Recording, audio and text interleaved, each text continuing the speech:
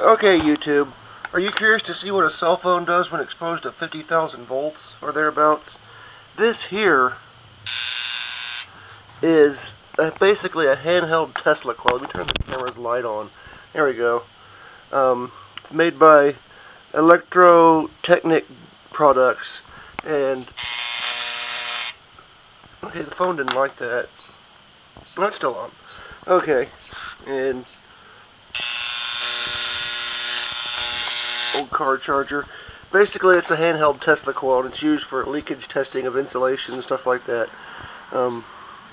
Puts out anywhere from, according to their site, anywhere from 10 to 50,000 volts. So we're gonna see what it does to the cell phone. Okay, here goes.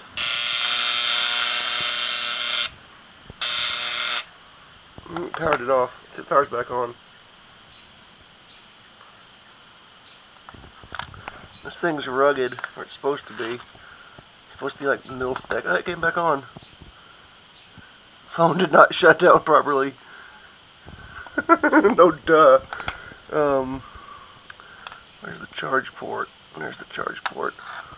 We're gonna charge it up. How the heck do you open that? Okay, let's see what it does. Wow! That went off again. It doesn't like that.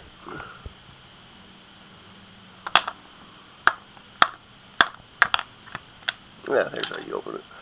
Okay. We're already at 1:50. Come on. Hey! This thing is tough. Okay. We're gonna right to the battery.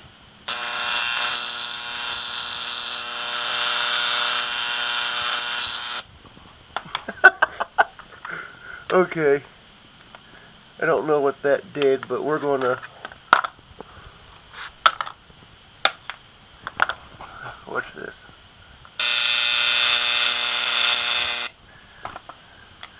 Static discharge.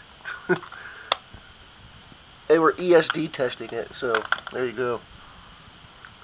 Oh my god! It's still powered up. Okay. It would probably take the microwave oven transformer to kill this damn thing.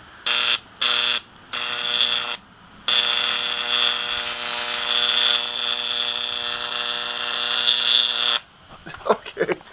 Shit. That's hilarious. That it did not die.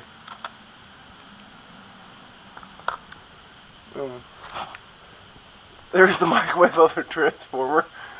Really don't know if I'm going to nuke it, but jeez. This thing, actually, you can do it to yourself.